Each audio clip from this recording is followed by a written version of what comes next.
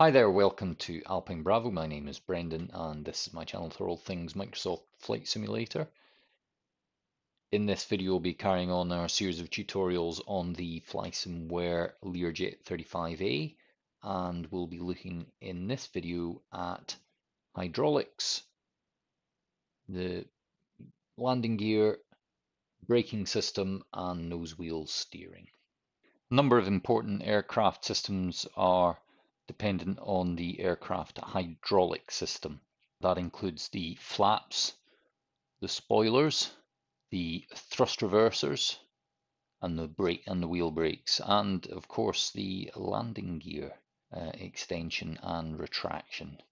So hydraulics are pretty important.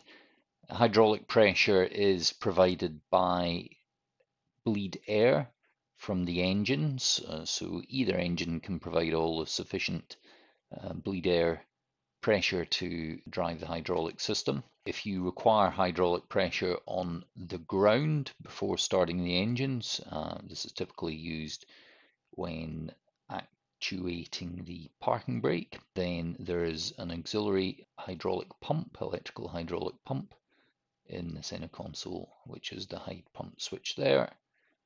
And hydraulic pressure is indicated on this gauge here, which you can see is reading 0 as well, 0 at the moment.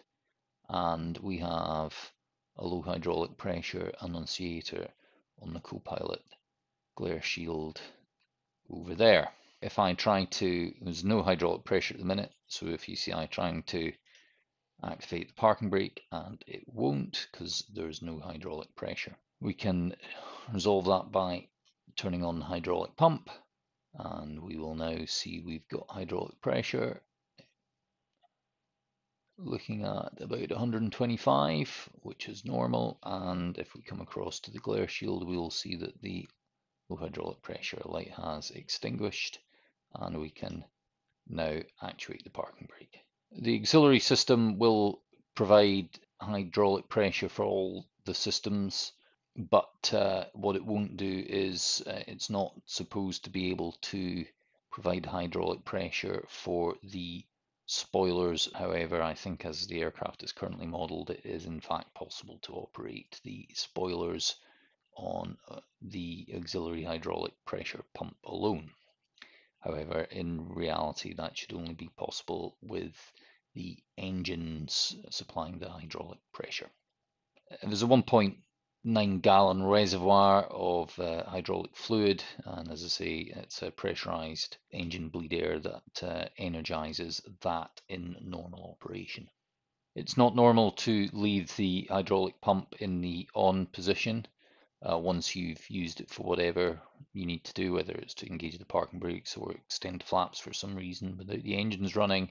It should be turned off again, otherwise the pump will continue to cycle and it can shorten the lifespan of the pump. The landing gear, traditional tricycle arrangement with dual wheel mains. There are 4 brakes assemblies, 1 for each wheel on the mains, and they're equipped with an anti-skid function as well.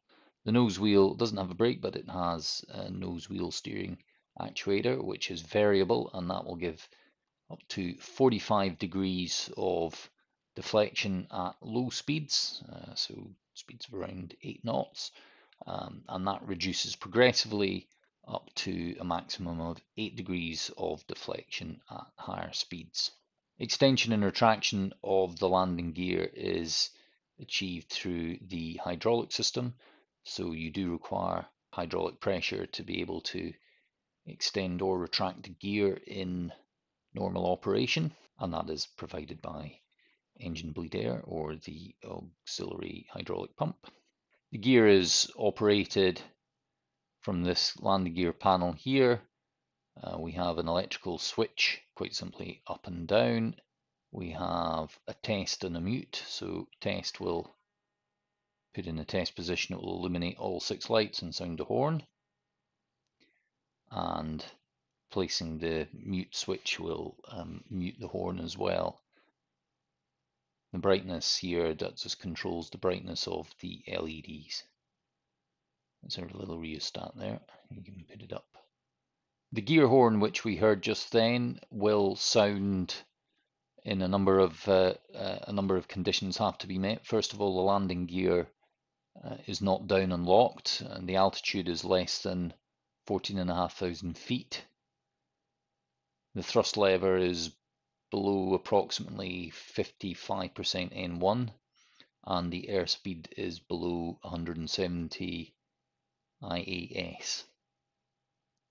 If those conditions are met, then the gear horn will sound. It will sound as well permanently if you extend the full flaps to go to flaps 40 without having the gear extended.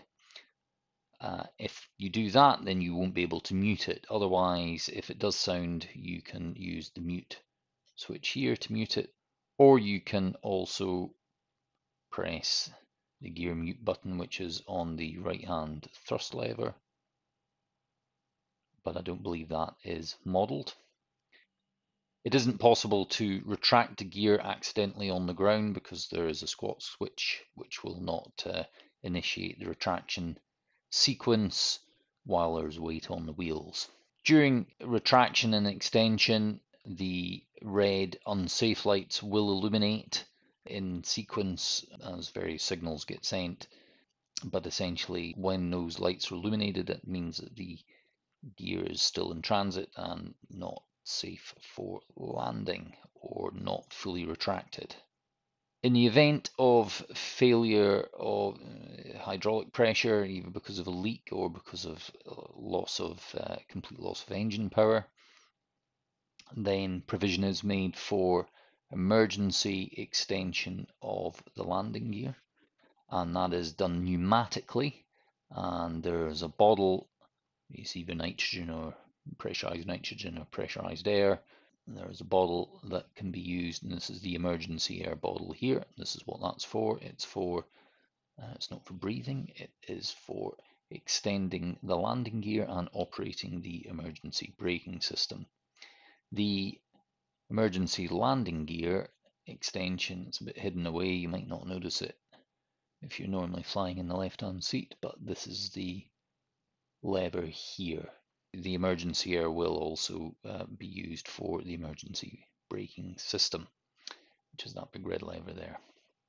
The gear should not be extended at speeds above 200 knots indicated, although once extended, you can go up to 260 knots with the gear extended safely. The braking systems, you have left and right differential braking provided by the rudder pedals, and we've already mentioned the parking brake when discussing hydraulics, but that's operated by this lever here and indicated with this yellow light here will show, or amber light there will show whenever the parking brake is engaged. That can be a little bit difficult to spot. The four lights beneath it are for the anti-skid system. This is essentially ABS arrangement.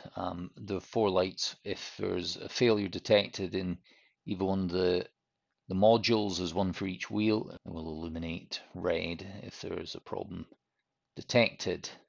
And the anti-skid system is engaged with the switch here, and it is normally left in the on position. There's never any need to turn it off. The only reason that you might want to turn it off is if you suspected there was ice accumulation on the wheels after, say, you'd been taxiing in snow and slush, and after you've taken off, you think that there might be ice accumulated there. Well, there's a couple of things you can do. One, you can don't retract the gear for at least a minute, let the gear hang, and the wheels will spin, and that will help shake off the ice and slush. But also within the wheel well itself, before landing, what you can do is turn the anti-skid off and then pump the brakes, and that may help break up any icing that's formed on the brake system. But don't forget to turn the anti-skid back on. There's no anti-skid provided for the emergency brake. As I say, that is operated pneumatically, and there's no differential braking with that as well. That will just whack the brakes on for both wheels uniformly. As already mentioned, the Nosewheel has steering capability. That's not on automatically though. If you want to use the Nosewheel steering, you have to engage it, and that is achieved by two ways. You either press and hold the steer lock button here on the center console, and it doesn't lock the steering, it unlocks the steering, but counterintuitively. Or, as explained in part one, you press the master wheel switch, and you can see then on the annunciator panel a green steer on has illuminated, and you need to press and hold that, and while that's pressed and held, it will engage Nosewheel steering. You can use the Nosewheel steering when you're on your takeoff roll, which might help provide more authority to counter a strong crosswind situation, but I would say use with caution because it's pretty effective, the Nosewheel steering, and it can be difficult to maintain a runway center line if you have it. You may need to consider, if you prefer using it, you might want to consider dialing down your rudder pedal sensitivity. That concludes everything on the aircraft hydraulic system, landing gear, braking system, and Nosewheel steering. We also touched a little bit on the pneumatic system in the aircraft, which is quite basic.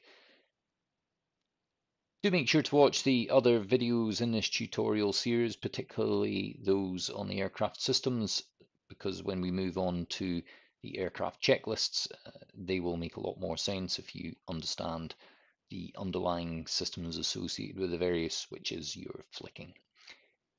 And if you found this useful, do hit like and subscribe, and look forward to seeing you in the next video.